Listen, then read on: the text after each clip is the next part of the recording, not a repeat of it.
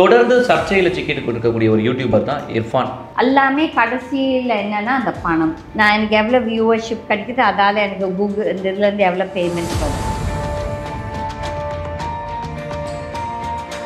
ஒரு elderly teacher Udhayanidhi கிட்ட complaint சொல்கிறாங்க, கம்மியாக பேசுமா, அப்போ நீ எதுக்கே நீ பாலிட்டிக்கிற, நீ என்னத்துக்கு உன்னை எவன் கெஞ்சினாங்க நீ வந்து மந்திரி ஆகணும்.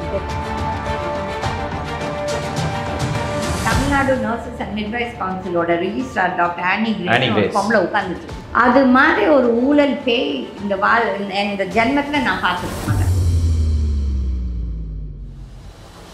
இந்த மெடிக்கல் ஃபீல்டில் அவ்வளோ ஒரு ஊழல். நீங்கள் எப்படி 2026 வருவீங்க இந்த மாதிரி இவ்வளோ ஊழல் வச்சுக்கிட்டு? எந்த டிபார்ட்மெண்ட் போங்க, ரிஜிஸ்ட்ரேஷன் ஊழல், ஆர்டிஓ ஊழல், சர்வே ஊழல். இந்த விஜய் எல்லாம் வந்துட்டுல அரசியலுக்கு இதெல்லாம் இது நல்லா தான் இதெல்லாம் பண்ணணும், இதை முதல் பேசணும். இதை பேசாமல் போய் அங்கே போய் மாநாடு போட்டு என்ன use? There is corruption in every department. நாங்கள் ஹெல்த்தில் கண்ணால் நாங்கள் பார்க்குறோம், நாங்களாம் பாதிக்கப்பட்டோம். அதில் இது வந்து ஊடகங்கள் மூலிமா ஐ ஹோப் அட்லீஸ்ட் இந்த ஸ்டாலினோ இல்லாட்டி டெபியூட்டி சிஎம்மோ இந்த இதை பார்த்து என்னன்னு வந்து எங்களை கூப்பிட்டு கேளுங்க, நாங்கள் ஆன்சர் பண்ண தயார், விட்னஸ் கொடுக்க எவிடன்ஸ் கொடுக்கலாம் தயார்.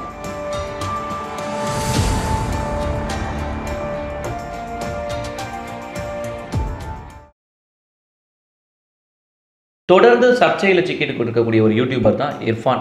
ஒரு கல்யாணம் ஆன உடனே கார் ஆக்சிடென்ட் நடக்குது, அதுக்கப்புறம் அவங்க குழந்தையோட ஜெண்டர் என்னன்னு சொல்லிட்டு அவர் வெளியிடுறாரு, அதில் ஒரு பிரச்சனை. அதை தொடர்ந்து பார்த்தீங்கன்னா தன்னோட குழந்தை பிறக்கும் பொழுது அந்த ஹாஸ்பிட்டலுடைய சர்ஜரி செய்யக்கூடிய இடத்துல இருந்திருக்காரு. குழந்தைக்கு வந்து தொப்புள் கொடி கட் பண்ணி விட்டுருக்காரு. இந்த யூடியூபர்ஸ் ஐ திங்க் நானும் அந்த கேட்டகரியில் வரேன். மெனி ஆஃப் தேம் வந்துட்டு யூடியூபர்ஸ் வந்து ஒரு கொள்கையோடு வரல. தட் இஸ் ஒரு there are lot of activist also, like அவங்க வந்து அவங்க ஆக்டிவிஸ்ட்னு கூப்பிட்டுருக்குறாங்க, பட் சொல்கிறது ஒன்று செய்யறது எல்லாமே கடைசியில் என்னென்னா அந்த பணம். நான் எனக்கு எவ்வளோ வியூவர்ஷிப் கிடைக்குது, அதால் எனக்கு கூகுள் இந்த இதுலேருந்து எவ்வளோ பேமெண்ட் வருது, இதுதான் மெனி பீப்புள். பட் நிறைய பேர் வந்துட்டு நிஜமாகவே மக்களை திருத்தணும், இல்லை மக்களுக்காக நல்லது செய்யணும், மக்களுக்காக நல்ல மெசேஜ் எடுத்துகிட்டு போகணும்னு சொல்லி நினைக்கிறவங்க very rare. Like for example இப்போ வந்துட்டு சவுக்கு சங்கர் அண்ட் அவங்க என்ன அயோக்கியத்தனம் பண்ணிட்டுருக்காங்க, மிரட்டிட்டு பிளாக்மெயில் பண்ணி நிறைய யூடியூபர்ஸ் பிளாக்மெயில் பண்ணுறாங்க, இது தவறு. அப்போ வந்துட்டு இந்த பையன் வந்துட்டு சரி it is is right, he went abroad, போய் அந்த குழந்தை என்ன ஜெண்டர்னு சரி தெரிஞ்சுக்கிட்டா அது வந்து அந்த கண்ட்ரியில் it is agreed. But not நம்ம நாட்டில் இது வந்து it is not, they don't allow, it is against the law. Okay, it is punishable. Actually இந்தியாவில் வந்து நம்ம ஜெண்டர் வந்து இது பார்க்குறது இட்ஸ் பனிஷபிள். பட் வந்து அப்படி போய் பார்த்துட்டாலும் அதை போய் சொல்லிகிட்டு இருக்கிறது தவறு. அதுக்கப்புறம் இது வந்துட்டு நீங்கள் மற்றவங்களுக்கு இது ஒரு முன் உதாரணமாக பண்ணீங்க. எல்லோரும் வசதி இருக்கவெல்லாம் போய் வெளிநாட்டில் போய் இந்த ஜெண்டர் இது செக் பண்ணிக்கிட்டான்னா அது ஏதோ ஒரு பெரிய இது என்ன இது யோர் பர்சனல் திங். இதெல்லாம் பப்ளிக் பண்ணுறதுன்னு சொல்கிறது இது வந்து பப்ளிசிட்டிக்காக, இதெல்லாம் சீப் பப்ளிசிட்டி. ஓகே, அதில் எனக்கு ஐ பீன் வாட்சிங் இந்த நான் யூடியூப்பில் பேச அந்த பையன் அந்த பையனை பற்றி நிறைய நியூஸ் வருது. இதை வந்து தவறு. ரெண்டாவது வந்து இந்த தொப்புள் கொடியை தானே கட் பண்ணுறது இஸ் வெரி ராங். அந்த எந்த ஹாஸ்பிட்டல் அலோவ் பண்ணிச்சா அதுவும் தப்பு. Okay, the doctors also should have ஒரு ரெஸ்பான்சிபிலிட்டி. அதை வந்துட்டு அந்த டாக்டர்ஸ் பண்ணும்போது நீ எடுத்து யூடியூப்பில் போட்டாங்கன்னா it is educated, because we do get some medical operations reference, that is educated. But வந்துட்டு நீ போய் வந்து பண்ணுறது வந்து you cannot take the thing into நாளைக்கு எதாவது ஒன்று ஆச்சுன்னா who's responsible? It can be your child, but you're setting ஒரு தப்பு முன் உதாரணம். அதுக்கப்புறம் அந்த ஹாஸ்பிட்டல் மேலே இந்த கவர்மெண்ட் ஏதோ ஃபைன் போட்டிருக்குதுன்னு சொல்லிட்டு ஒரு பெரிய இது. அதுக்கப்புறம் அந்த மாசு மினிஸ்டர் வந்து ஏதோ நான் விடவே மாட்டேன், எப்படியோ ஒன்று வந்து தண்டிச்சிருவேன்னு சொல்லிட்டு ஒரு பேட்டி கொடுக்குறது நான் கேட்டுட்டு இருந்தேன். இந்த மாசு எவ்வளோத்துக்கு யோகியமானவர்னு சொல்லிட்டு என்னோடய பர்சனல் இது நான் சொல்கிறேன். என்னென்னா இந்த மெடிக்கல் ஃபீல்டில் அவ்வளோ ஒரு ஊழல் நடக்குது. Whether it's the medical university, medical council, இல்லாட்டி the medical education director of medical education, plus hospitals, government hospitals, private hospitals, clinics, எல்லா இடத்துலையும் ஊழல் தவறு நடக்குது. ஓகே, அப்போ வந்து நான் வந்து இந்த மாசுக்கிட்ட ஒரு கம்ப்ளைண்ட் சொல்ல போனேன். ஏன்னா பிகாஸ் எவ்ரிபடி செட் ரொம்ப நேர்மையானவர், ரொம்ப இதுன்னு சொல்லிட்டு நான் நினச்சி சரி நேர்மையானவராக இருக்குது நம்ம போய் சொல்லலாம். ஏன்னா இது வந்து இது மெடிக்கல் இது வந்து ஒரு பெரிய மக்களுக்கு ஒரு இம்பார்ட்டண்ட் ஒரு டிபார்ட்மெண்ட், ரொம்ப முக்கியமான ஒரு டிபார்ட்மெண்ட். அப்போ சொல்ல போகும்போது அதனால என்ன கத்துறாரு, நீ ஊழல்வாதி, நீ ஊழல் இப்படின்னு சொல்லிட்டு நான் என்ன பிரச்சனைகளை சொல்ல ஆரம்பிக்கல, சும்மா கரப்ஷன் வேர்டு தான் யூஸ் பண்ணேன். அதுக்குள்ளார இப்படி எப்படியாப்ப நான் கூட என்னோட ஆஃபீஸ் கொலீக் இருக்கும்போது நான் இப்படியே சொன்னேன், இவனோட என்னடா பேசுறதுக்கு இருக்குது, வா நம்ம போலட்டே மூஞ்சி அடிச்சு மாதிரி பேசி. அதே அந்த ஆளுக்கு ஒரு அவமானம். ஒரு மந்திரியை வந்து ஒரு லேடி வந்து இவனோட என்ன பேசுறதுன்னு சொல்லிட்டு வாக் அவுட் பண்ணால் அந்த ஆளுக்கு தான் அது அவமானம். எனக்கு ஒன்றும் அவமானம் கிடையாது. நீ வந்து எனக்கு நீ இப்போ பதவியில் உட்காந்து நீ துஷ்பிரயோகம் பண்ணுற. அப்போ இந்த போன மலையில் ஒரு எல்டர்லி டீச்சர் உதயநிதி கிட்ட கம்ப்ளைண்ட் சொல்கிறாங்க. அப்போ அந்த ஆளுக்கு அந்த பொறுமை இல்லை, கம்மியாக பேசுமா, அப்போ நீ எதுக்கே நீ பாலிட்டிக்கிற, நீ என்னத்துக்கு ஒன்று எவன் கெஞ்சினா நீ வந்து மந்திரி ஆகணும்னு சொல்லிட்டு. ஸ்டாலினுக்கும் கொஞ்சம் புத்தி இருக்கணும். இந்த மாதிரி ஆளுங்களெல்லாம் வந்துட்டு ஒரு மெடிக்கல் அந்த ஆள் வந்து ஒரு வக்கீல் ஹெல்த் மினிஸ்டராக போட்டிங்கன்னா he is not doing any service to the thing. இந்த ஆள் வந்து ஆக்சுவலி இஸ் யூஸ்லெஸ். நான் எவ்வளோ பேசினேன், என்னோட பர்சனல் பேட்டிலேயே நான் பேசியிருக்கேன். நான் வந்து ஐ even written a letter to the CM cell plus ஸ்டாலினுக்குமே எழுதியிருக்கேன். அந்த ஆள் வந்து யாரோட பேசுகிறேன்னு தெரியாமல் ஒரு திமிராக பேசுது. நானும் அரசியலில் வந்து 88லேருந்து இருக்கிறேன். நானும் ஒரு பெரிய ஆல் இண்டியா கட்சியில் வந்து ஒரு ஜெனரல் செக்ரட்டரியாக இருந்திருக்கேன். எங்கள் தாத்தா வந்து ஒரு மெம்பர் ஆஃப் பார்லிமெண்ட்டாக இருந்திருக்காரு. It's a சிக்னேச்சரி to the constitution of India. அந்த ஆளோட டிபார்ட்மெண்ட்டில் ஊழல் ஊழல் ஊழல் அவ்வளோ ஊழல் நடக்குதுங்க. அந்த மெடிக்கல் யூனிவர்சிட்டி ஒரு ஊழல், கவர்மெண்ட் ஹாஸ்பிட்டல்ஸ் ஊழல். ஏன் எனக்கு வேண்டிய எங்கள் ஸ்டாஃபோட பேரை வந்து ஒரு கவர்மெண்ட் ஹாஸ்பிட்டலில் தப்பாக ஆப்ரேஷன் பண்ணியிருக்காங்க. அப்போ அந்த குழந்தையோட உயிருக்கு யார் பதில் சொல்ல போகிறாங்க? அந்த குழந்தையோட எந்த ஃபோரத்தில் போய் கம்ப்ளைண்ட் கொடுக்க முடியும் இந்த மாதிரி ஒரு சிடுமூஞ்சி மினிஸ்டரை வச்சுக்கிட்டு? ஸோ அந்த ஆள் வந்து அந்த இர்ஃபானை திட்டுறாரு. அது என்ன இது, இஃப் இஸ் அவர் பேசுறது கரெக்டாக இருந்தோன்னா ஐ அப்ரிஷியேட். பட் வந்து நீங்கள் அந்த ஹாஸ்பிட்டல் மேலே 50,000 ஃபைன் போடுறீங்க, அதுவும் கரெக்டு. பட் நீங்கள் ஒன்று பக்கத்தில் இருக்க உன்னோட பிஏ எல்லாமே ஊழல். அந்த ஆள் கூட இருக்க எல்லாம் பிஏ கொள்ளாடிக்கிறாங்க காசு எடுத்துக்கிட்டு. எனக்கிட்டே வாங்கியிருக்காங்க. கேட்டால் கட்சிக்குன்னு சொல்லிட்டு. அப்போ அதை போய் கேட்க போனால் நம்மளை ஹாரஸ் பண்ணுறாங்க. அப்போ இதெல்லாம் போய் எங்கே போய் பேசுறதுக்கு இருக்குது? இந்த இர்ஃபான் செஞ்சது தப்பு தான். பட் இதே மாதிரி இவங்க எல்லாத்து மேலே ஆக்ஷன் எடுப்பாங்களா இந்த மாசு? இல்லை, இப்போ நீங்கள் இந்த மெடிக்கல் பற்றி பேசும்பொழுது நர்சிங் படித்த மாணவர்கள் வந்து இப்போ பாதிக்கப்பட்டிருக்காங்க.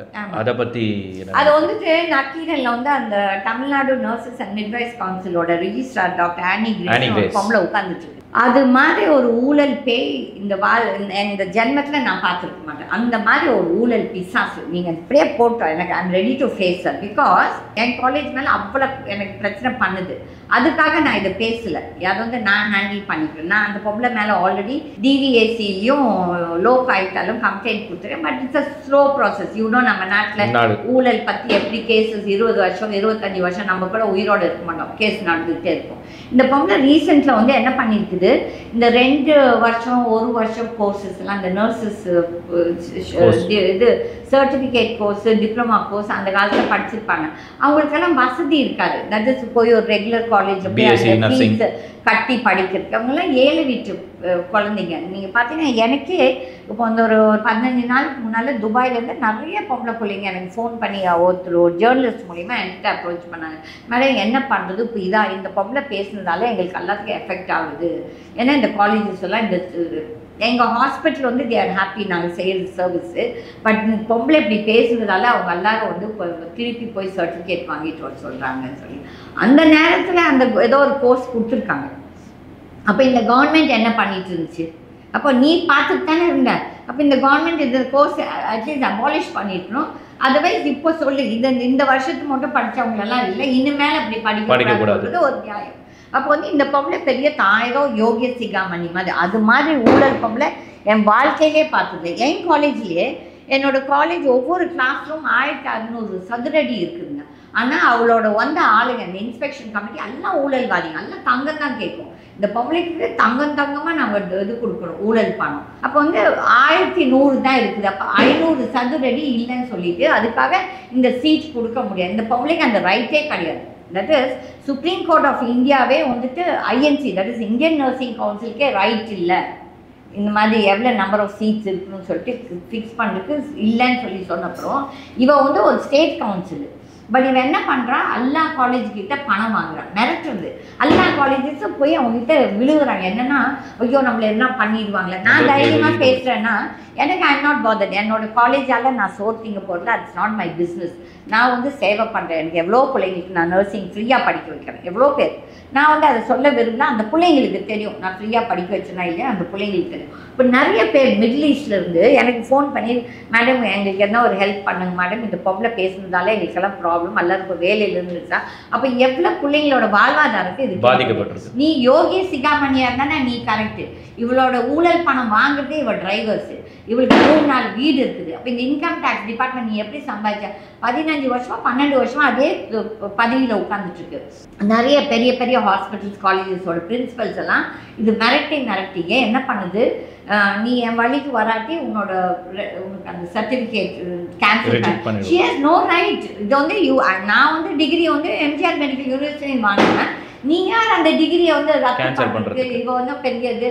they only have to go register there that இந்த ஸ்டூடெண்ட் படித்து இவங்க நர்ஸ் ஆஃப் த ஸ்டேட்னு சொல்லி அதை வந்து துஷ்பிரயோகம் பண்ணுறாங்க. அதுக்கப்புறம் இந்த ஸ்டூடெண்ட்ஸ் பாவம் எல்லாம் வெளிநாடு போகும்போது இவங்ககிட்ட போய் ஏதோ சர்டிஃபிகேட் வாங்கணும். அது ஒவ்வொரு சர்டிஃபிகேட்டுக்கும் 30,000 40,000 பணம் வாங்குது. இதெல்லாம் ராங். என்ன இந்த கவர்மெண்ட் இந்த மாதம் இதெல்லாம் பார்க்க மாட்டாரா? இந்த ஹெல்த் செக்ரட்டரிக்கு நான் லெட்டர் எழுதியாச்சு. இந்த ஹெல்த் செக்ரட்டரிக்கிட்ட நான் 3 மாதம் அப்பாயின்மெண்ட் கேட்டிருக்கேன், கொடுக்கறது இல்லை. ஆமாம், but I believe she's a nice lady. What they told me was Supriya Sahu is very first, but somehow I think அந்த கீழே இருக்கவங்க நம்ம வந்து அந்த அம்மாவை மீட் பண்ணாதபடி அப்பாயின்மெண்ட்க்கு இது எப்போ பார்த்தா இல்லைன்னு தான் சொல்லிட்டு நான் அப்போ லெட்டர் போட்டிருக்கேன். பார்க்கலாம் அதுக்கு ரெஸ்பான்ஸ் பண்ணுறாங்க. அப்போ வந்துட்டு ஒரு கவுன்சில் வந்து உங்கள் சேஃப்டியில் இருக்கும்போது இவ்வளோ ஆயோக்கியத்தை நம்ம பொம்பளை பிள்ளைங்களை வந்து இது தப்பான வழிக்கூட கூப்பிடுதாமா. ஒரு சில ஸ்டூடெண்ட்ஸ் சொல்கிறாங்க, மேடம் வி கேன் டாக், எங்களுக்கு பயமாக இருக்குதுனால தான். ஏன்னா அது சொல்லுதாமா, என்கிட்ட ஆள் பலம் இருக்குது, ரவுடி பலம் இருக்குது, எனக்கு எப்படி ஹேண்டில் பண்ண தெரியும், நான் இப்படி பண்ணிடுவேன் அப்படி. அந்த பிள்ளைங்கெல்லாம் பாவம், they come from lower middle class families. புரியுதுங்களா? நர்சிங் படிக்க வருதவங்கள பாவம் லோவர் மிடில் கிளாஸ் ஃபேமிலிஸ், ரொம்ப புவர் ஃபேமிலிஸ். அப்போ அந்த வாழ்வாதாரம் அவங்க குடும்பம் இதெல்லாம் இந்த கவர்மெண்ட் பார்க்காத. இது வந்து இப்போ நக்கீரனில் ஒரு பேட்டி கொடுத்துருக்கு. நான் ஐ கால் அப் கோபால். ஐ செட், கோபால் இந்த மாதிரி பொம்பளைக்கிட்டாலும் நீங்கள் வந்து பேட்டி எடுக்கிறீங்களே, நான் அதுக்கு எதிர்த்து ஒரு பேட்டி கொடுக்க தயாருங்க. இந்த உண்மை என்னன்னு தெரிஞ்சுட்டு நீங்கள் எழுதணும். agreed if there are institutions தப்பு பண்ணுறாங்க, இன்ஸ்டிடியூஷன்ஸ் நீங்கள் ஆக்ஷன் எடுங்க. அப்போ ஏன் கவர்மெண்ட் அவங்களுக்கு முதல் சாங்ஷன் கொடுத்துச்சு? இல்லாட்டி அந்த ஆரம்பித்தவங்களுக்கு தப்பான, தட் இஸ் ஒவ்வொரு கவர்மெண்ட் ஒவ்வொரு இது சொல்லும். என்ன ஸ்கில், இப்போ இந்த மோடி கொண்டு வந்தார் பாருங்க ஸ்கில் டெவலப்மெண்ட் சொல்லிட்டு, அந்த மாதிரி சர்டிஃபிகேட் கோர்சஸ் கொண்டாங்க. அந்த டைமில் அது கரெக்டு. அதுக்கப்புறம் இப்போ நீ வந்து அது தப்புன்னு சொன்னால் இந்த படிச்சுட்டு போன பிள்ளைங்களோட வாழ்க்கை என்ன நடக்கும்? நீ அதுக்கு தானே ஸ்கில் இருக்கணும்னு சொல்லி தானே நீ இவ்வளோ டெவலப்மெண்ட் இதெல்லாம் பணம் வாங்கி இது பண்ணுறீங்க, அட்வர்டைஸ். அப்போ அந்த மாதிரி எவ்வளோ 20 வருஷத்துக்கு முன்னால் ஆனது இன்றைக்கி வந்து நீ சொல்கிறீங்கன்னா இது பணம் கொடுங்க. இந்த பொம்பளை வந்துட்டு 1ஆம் நம்பர் ஊழல் பேய்ங்க. எல்லா காலேஜுக்கு அவள் பொண்ணு கல்யாணத்தப்போ எல்லாத்துக்கிட்ட நீங்கள் எனக்கு கோல்டு தான், இவ்வளோ கோல்டு இவ்வளோ சாவரன் கொண்டு வந்து கிஃப்ட் கொடுக்கணும்னு நினைப்போம். நான் ஒரே ஒரு காலேஜ் தான் இன்னும் இது, அந்த பொம்பளைக்கு 5 பைசா நான் கொடுக்கவும் மாட்டேன். நான் கொடுக்காததால என்கிட்ட 15 லட்சம் கேட்டு நான் கொடுப்பான்னு தான் 10 சீட் நிறுத்தி வச்சுருக்குது. I can go to court and fight. அதுக்கு கோர்ட்டில் ஏதோ இப்போ நான் கோர்ட்டில் ஜெயிச்சுட்டேன், அது எல்லாம் ஃப்ராடு. இந்த அங்கே எவனா காசு கொடுத்துருக்கோம் ஏதோ பண்ணியிருக்குது. இப்போ அந்த பொம்பளை என்ன பண்ணிட்டு நக்கீரனில் அந்த அசோசியேஷனோட தலைவர் பற்றி அவதூறாக பேசி அந்த ஆள் வந்து ஊராக ஓடிட்டுருக்காரு. அவர் என்ன அப்ரோச் பண்ணேன், நான் ஒன்றும் பயப்பட மாட்டேன் தம்பி இந்த மாதிரி பொம்பளைக்கெல்லாம். நான் வந்து என்னை எந்த ஊடகம் நான் கூப்பிட்டு கேட்டால் நான் கண்டிப்பாக நான் அந்த பொம்பளை பற்றி பேசுவேன். நானாக போய் பேச மாட்டேன், பட் அவங்க என்னை கூப்பிட்டா நான் பேசுவேன். நான் இப்போ ஆக்சுவலி கோபால் கிட்ட சொல்லியிருக்கேன், நீங்கள் வந்து அது இது பண்ணுங்கள், இல்லாட்டி நான் வந்து உங்களை பற்றி பேசுவேன். பிகாஸ் நக்கீரனுக்கெல்லாம் ஒரு ரெஸ்பான்சிபிலிட்டி இருக்குது. ஓகே, தேர் ஆல் 91லேருந்து இருக்கிறாங்க. அவங்க வந்து இந்த மாதிரி ரபிஷ்லாம் எழுதக்கூடாது இந்த பொம்பளை சொல்கிறதுனால. இந்த பொம்பளையால் இப்போ வந்துட்டு எவனோ ஒருத்தன் தமிழ் அங்கே படிச்சிருக்கலாம் நக்கீரன். ஓகே, அந்த அதிகாரி தமிழ்காரனாக இருக்கலாம், தமிழ் தெரிஞ்சவங்க. நான் இப்போ வந்து ஒரு அரபுக்காரை பார்த்தேன், எஜுகேஷன் டிபார்ட்மெண்ட், நல்லா தமிழ் பேசுகிறோம் படிக்கிறாரு. நான் இவன் ஷாக்டு. அப்போ அந்த மாதிரி ஒருத்தர் படித்து போட்டு இல்லாட்டி கேட்டுட்டோம். இப்போ இந்த மாதிரி எவ்வளோ பேர்த்தோட வாழ்வாதாரம் கெடுது. அதனால இந்த health minister has to take. Even Stalin அவர்கள் வந்து இதெல்லாம் பார்க்கணும். இந்த உதயநிதி இந்த டெப்யூட்டி சிஎம் கூட இதெல்லாம் இந்த மாதிரி ஃபர்ஸ்ட் இந்த மாதிரி ஆஃபீஸர்ஸை முதல்ல வைக்காதீங்க. பூனைக்கு மணி கட்டுறது யாருன்னா நம்ம யாரோ ஒருத்தர் செய்யணும். அப்போ வந்து இந்த ஹெல்த் டிபார்ட்மெண்ட்டும் கூட there is corruption in every department. நாங்கள் ஹெல்த்தில் கண்ணால் நாங்கள் பார்க்குறோம், நாங்களாம் பாதிக்கப்பட்டோம். அதில் இது வந்து ஊடகங்கள் மூலிமா ஐ ஹோப் அட்லீஸ்ட் இந்த ஸ்டாலினோ இல்லாட்டி டெப்யூட்டி சிஎமோ இந்த இதை பார்த்து என்னென்னு ஒன்று எங்களை கூப்பிட்டு கேளுங்க, நாங்கள் ஆன்சர் பண்ண தயார். விட்னஸ் கொடுக்க எவிடன்ஸ் கொடுத்தாலாம் தயார். பட் வந்துட்டு அது வந்து இந்த அம்மா பேசிடுச்சு, பேசுனதாலே நாங்கள்லாம் கெட்டவங்க ஆகிட மாட்டோம், பேசுனதாலே நாங்களாம் திமிர் பிடிச்சவங்கன்னு சொல்லி பேசுவாங்க.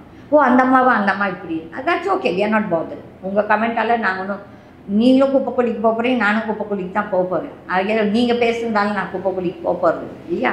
பட் வந்து அந்த ரெஸ்பான்சிபிலிட்டி இருக்குது.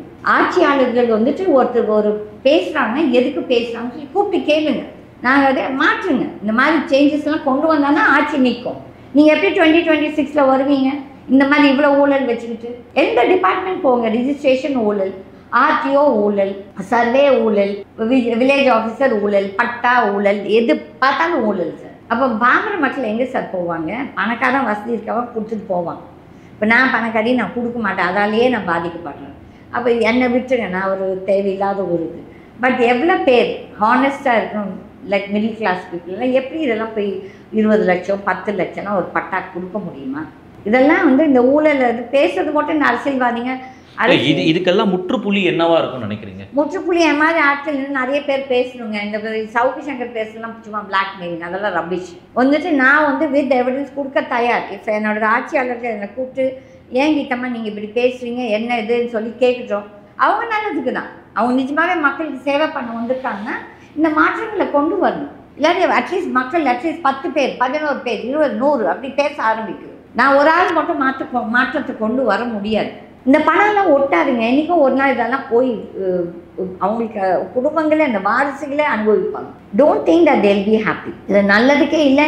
இதை வந்து முற்றுப்புள்ளி இந்த விஜய் எல்லாம் வந்திருக்குல்ல அரசியலுக்கு, இதுங்கெல்லாம் தான் இதெல்லாம் பண்ணணும். இதை முதல் பேசணும். இதை பேசாமல் போய் அங்கே போய் மாநாடு போட்டு என்ன யூஸு? நான் வந்து ஒரு முன் உதாரணமாக இருக்கணும். நான் ஊழலை பற்றி பேசுகிறேன், நான் முன் உதாரணமாக இருக்கணும்.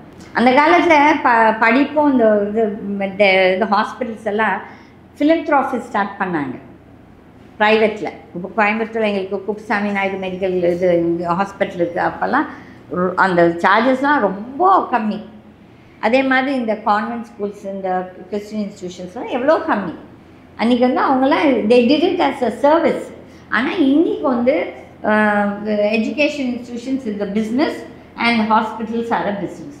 இந்த கோவிட் டைமில் எவ்வளோ பேர்த்தோட இது உறுப்புகளை பிஸ்னஸ் பண்ணாங்க. அரசியல்வாதிகளுக்கும் தெரியும், தேவை இன்வால்வ், டாக்டர்ஸ் இன்வால்வ், கார்பரேட் எனக்கு தெரியும். எனக்கு இப்போ ஒரு மாதத்துக்கு முன்னால் ஒருத்தர் என்னோட ட்ராவல் பண்ணுறவர் சொன்னார், அம்மா நான் ஹாஸ்பிட்டலில் இந்த ராஜீவ் காந்தியில் வேலை செஞ்சுன்னு இதெல்லாம் நடந்தது. நான் சொன்னேன் எனக்கு நல்லாவே தெரியும், நான் இதை பற்றி அந்த கோவிட் வந்தப்பே நான் பேசிட்டேன், இந்த மாதிரி நடக்குது. ஆமாம், அந்த பாடிஸை கொடுக்கல அந்த மக்களுக்கு. அதாவது ஏழை மக்கள் எல்லாம் போய் சண்டை போட்டு கேட்க முடியல. அதே ஒரு பணக்காரனா அவன் பாடியை கொடுத்தாங்க. இப்போ அந்த வசந்த் அண்ட் கோவோட அவர் பாடியை கொடுத்தாங்க. அம்மா அந்த முதலியார் இவர் எத்திராஜ் முதலியாரோட பாடியெல்லாம் கொடுத்தாங்க. பட் இப்போ சப்போஸ் நம்ம வீட்டில் யாரும் ஒருத்தர் இறந்துருந்தாங்கன்னா எனக்கு தெரிஞ்சு ஒருத்தர் பாவம் அந்த பாடி வந்துட்டு அந்த குழந்தைக்கு அது நீ போய் வீட்டில் போய் ஃபோட்டோ பார்த்துக்கோ, இந்த மூஞ்சி பார்க்காட்டி ஒன்றும் இல்லைன்னு அப்படி அரகண்ட்டாக பேசுகிறாங்க. அப்போ வந்துட்டு இதெல்லாம் ஊழல் பண்ணதால இதெல்லாம் வந்துட்டு சொல்லுவாங்க. அந்த காலத்தில் ஒரு பழமொழி இந்த காலத்துலேயும் தான் சொல்லிட்டு இருக்காங்க. ஏன்னா இன்று கொள்வான் அரசன் நின்று கொள்வான் தெய்வம் நின்று கொள்ளும் சொல்லி இதெல்லாம் நடந்தே தீரும் சார். எனக்கு ஒரு நம்பிக்கை இருக்குது. யாரோ ஒரு அரசியல் தலைவர் கண்டிப்பாக இந்த நாட்டுக்காக வந்து இந்த ஊழல்களை இதெல்லாத்தையும் கேள்வி கேட்குற ஒரு ஆள் கண்டிப்பாக வந்தே தீரும். கண்டிப்பா புரட்சி தலைவர் எம்ஜிஆருடைய பாடல் வரிகள் கேட்க, திட்டம் போட்டு திருட கூட்டம் திருடிக் கொண்டே இருக்கிறது, சட்டம் போட்டு தடுக்கிற கூட்டம் தடுத்து கொண்டே இருக்கிறது, திருடனாய் பாட்டு திருந்தால் விட்டால் திருட்டை ஒழிக்க முடியாது. உண்மையாகமா நீங்க சொன்னதுல எல்லா விஷயங்களும் ஏற்கக்கூடிய விஷயம். மக்கள் மட்டும்தான், மாற்றம் ஒன்றே மாறாதது. அந்த மாற்றத்தை எதிர்பார்த்து மக்கள் மத்தியில நாங்களும் ஒயிட் ஹார்ஸா உங்களுக்காக காத்துட்டு இருக்கோம். நன்றி.